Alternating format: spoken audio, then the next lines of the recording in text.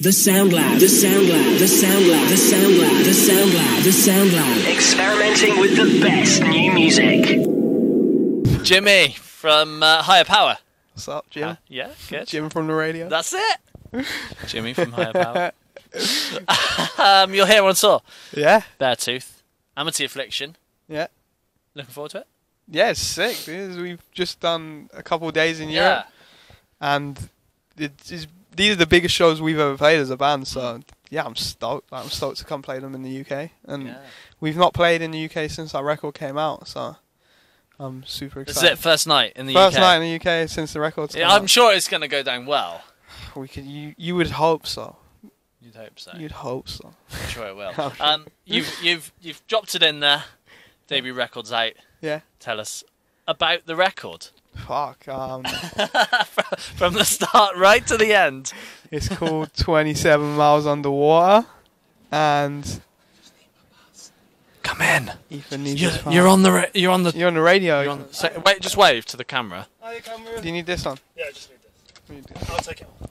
I got a jazzy one, look, blue one. It's for a different venue though. No. Right, 1 second. I will get out of your... I'm keeping all this in as well. Yeah, you gotta keep it in. I hope so. I'm Ethan, and goodbye. Yeah. Debut record. Debut record. That's what we were at. Called 27 Miles Underwater. It's basically about just my experiences of being 27, pretty much. Like, it took us probably 2 years to write. Yeah. Maybe a bit longer. And so you weren't 27 for the whole of it? No, I wasn't 27 for the whole of it, unfortunately, innit? But I'm 28 now, so I said that it's a bit of a lie. It's old news now.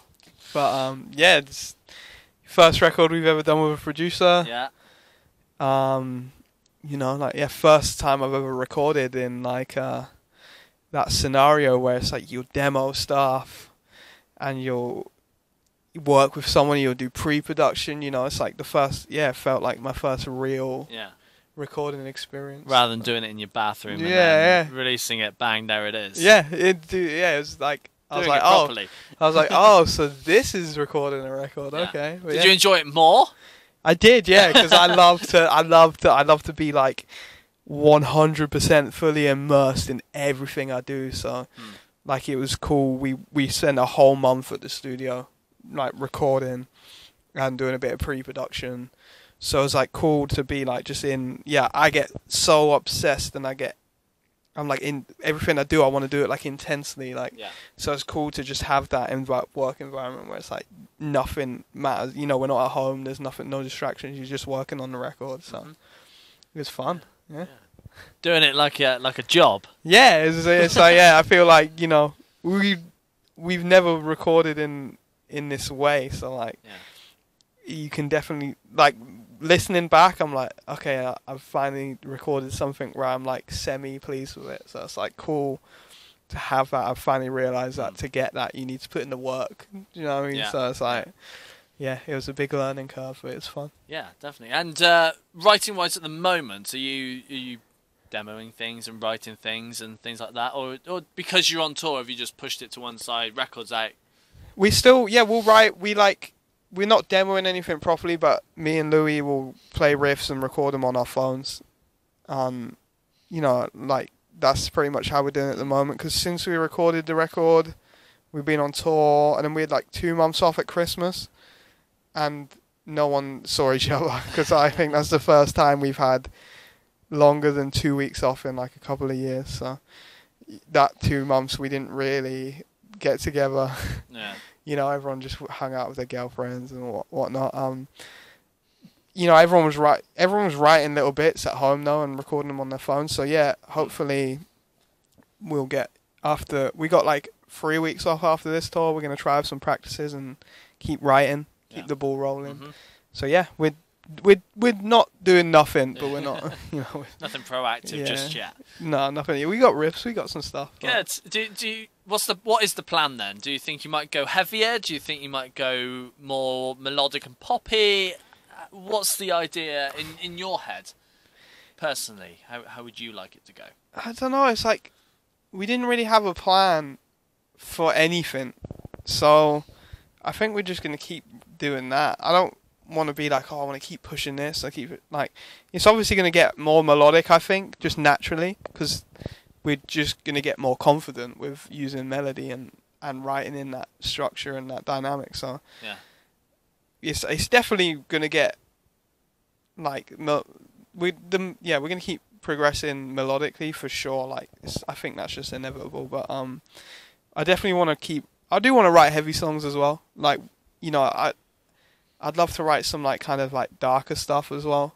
But then it's just like I don't want to force anything. See if it works. Yeah, we'll just see what comes out really. Yeah. Nothing has ever been forced with Higher Power. It's like, it's all just based on playing together and what feels good. We can write songs.